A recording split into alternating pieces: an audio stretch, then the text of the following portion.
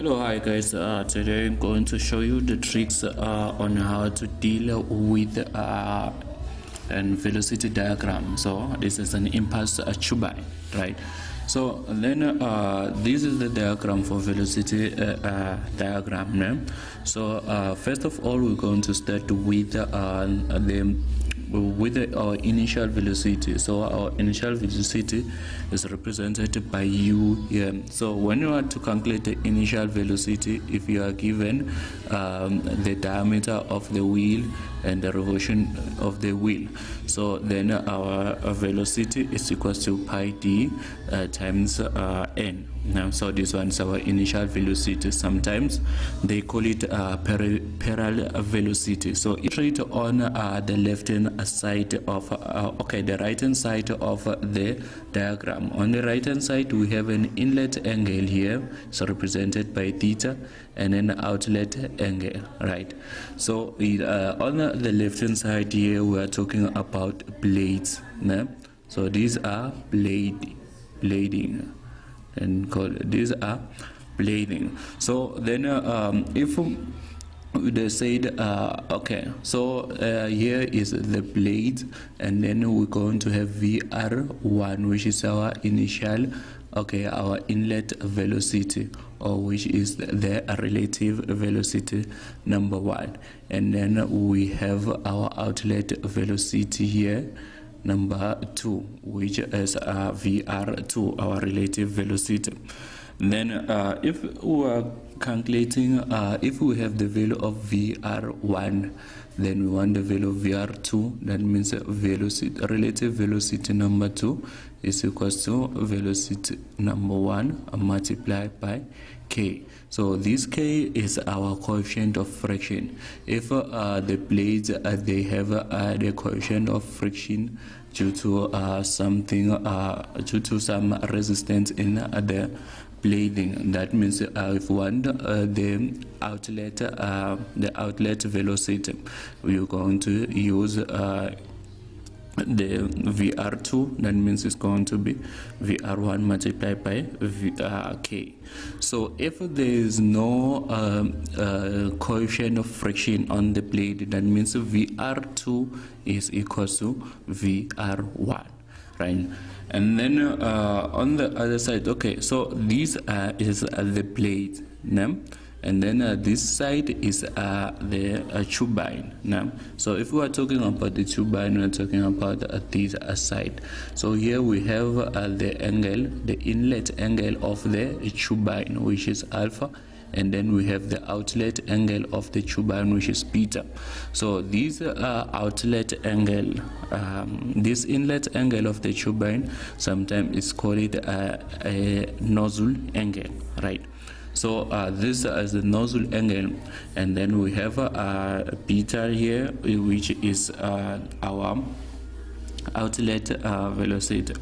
Okay, now I want us to concentrate on the right hand triangle, this triangle. So if we can just write this triangle here, so this is your initial velocity, and then this one is VR1, and then we have V here, and theta, and then this alpha.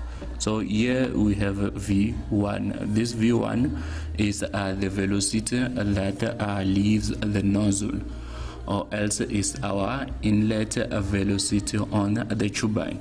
So if we concentrate only on the right hand side, the triangle, so this right hand side triangle, we call it an inlet triangle. So everything that it enters the system, it moves with the right hand side triangle. So this is an inlet angle, right? So this inlet angle is on the blade now.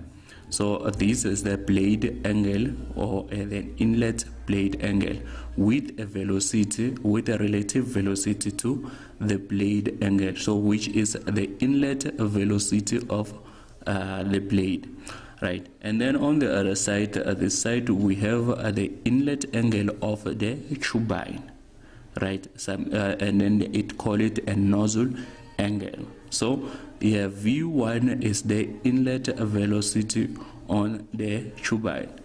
Sometimes they say it is the velocity that leaves the nozzle, right?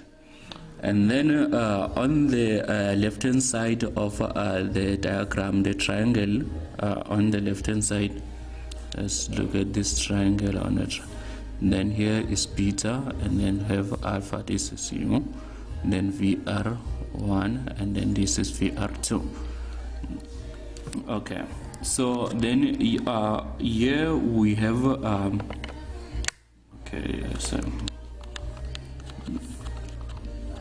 okay, so here is this one is the blade. Still on the right hand side is the blade. On the left hand side we have on the left hand side is the turbine, right? So this one is an outlet angle, no? It's an outlet angle of the blade, which is a blade outlet angle of the blade. And then we have a VR2 here, which is a relative velocity, or is the velocity leaving, or is an outlet velocity of the blade. And then we have an outlet velocity of the turbine, so which is the velocity that exit the turbine, right? So this is the velocity that exits the blade, this is the velocity that exits the turbine, and then we have an exit angle, right? So if they say that this diagram is an axial discharge, or is subjected to an axial discharge, that means beta here will be equals to 90 degrees. That means you don't have they won't give you the value. They will just tell you that the diagram is subjected to axial discharge. That means here we're going to draw a straight line on your diagram. Nah? On your diagram, you just draw a straight line which is going to be 90 degrees, which is subjected to an axial discharge, right? And then we have the formula. Okay, these are the tricks now that you have to understand, but okay, the real tricks are here on the formulas. So if they said it's an axial discharge, you know that it is 90 degrees. And then if they said this diagram is subjected, doesn't have an end thrust, an end thrust force. So you know that end thrust force is equals to mass multiplied by velocity, number final velocity, and minus final velocity number 2. Right, so this is the formula to calculate an end thrust force, right? So an end thrust force is equals to the mass multiplied by final velocity number 1, which is this final velocity, divided by minus by our final velocity number 2, this side, which is our final velocity. So if they say that there is no end thrust in the diagram, so that means on the diagram V1 and VF1 and VF number 2 will be equal, right? So if VF2 if you just calculated this side, maybe is 5 meters per second, then you know that on the other side will be 5 meters per second. So then you will just draw a line here if there is no end thrust. So that means that this line must be equal to this this diameter, this dimension must be equal to this dimension. Therefore, if it's 5 meters per second this side, even this side should be 5 meters per second. And then to calculate power, so the formula to calculate power here, to say power is equals to power is equals to the mass multiplied by our initial velocity multiplied by our total velocity. So our total velocity is measured from this point up to this point on the final.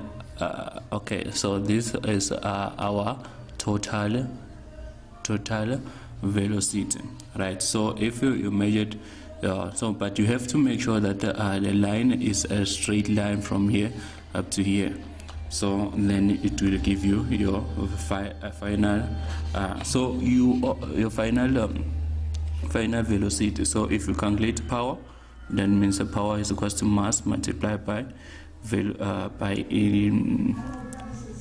mass multiplied by initial velocity multiplied by total velocity, right? So and then you will have a tolerance, right?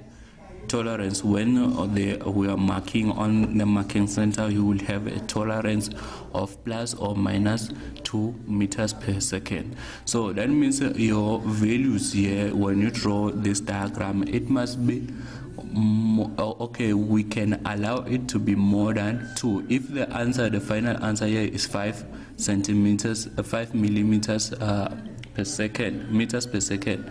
That means when if you wrote maybe 7 meters or 6 point something meters per second, we can give you this marks. But if it's more than 5, if it's more than 2, so that means if you have 8, then it's wrong.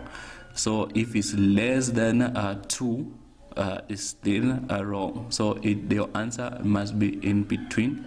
So or else if you have here your answer is 4 point something or 5 or 4 or 3, right? 3 meters per second, then we can still give you the marks. But if it's less than this 2, your tolerance is 2, is plus or minus 2.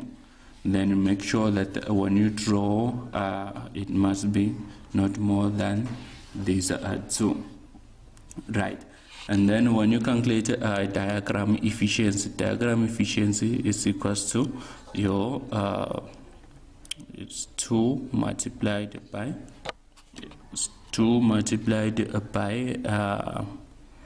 initial velocity multiplied by total velocity over our velocity, our inlet velocity of the turbine squared multiplied by 100. So this is your initial velocity.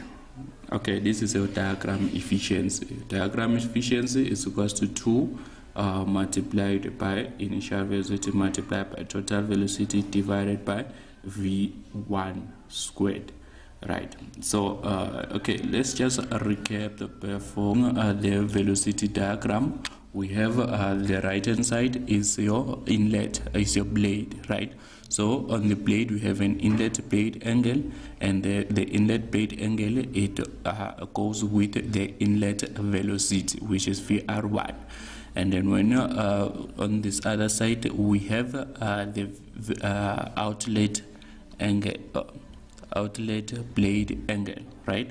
Outlet blade angle, it goes with the outlet velocity, outlet blade velocity, or this, okay, VR2.